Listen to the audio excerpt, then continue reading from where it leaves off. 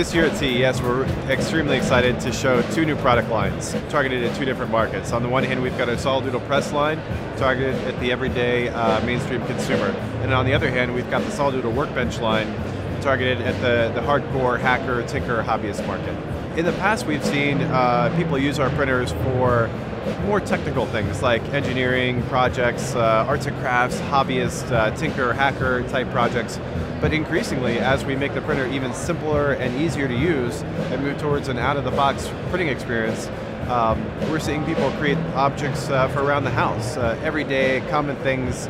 We've got kitchen utensils, spatulas, little vases, things you'd actually put in the home. As the resolution gets much better, the printer gets even easier to use. We're seeing a lot of demand in the consumer side. Over the past 3 years that our company's been in business, we've historically shipped mostly to the DIY, tinker, hacker market.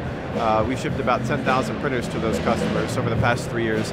Now we're seeing more towards the consumer side. With the Solidoodle Press, we finally made a printer that's one-touch, plug and play, out of the box, very easy to use, great consumer experience. And with that, we're seeing very strong sales and very strong consumer interest on the press. For example, in August, when we launched the product, we had our best sales month ever by a wide margin. So it's definitely seeing a lot of demand on the consumer side, absolutely. This year at CES, we're happy to announce the rebranding of our Solidoodles web platform. So that's Solidoodle with an S on the end, solidoodles.com. And it's a complete rebrand of our 3D file sharing site. So it's a great place where users in the 3D community can upload and download and share 3D models. We've got some really exciting things in store for the future, so stay tuned. So in the coming year, the goal is to ramp up production and expand our distribution.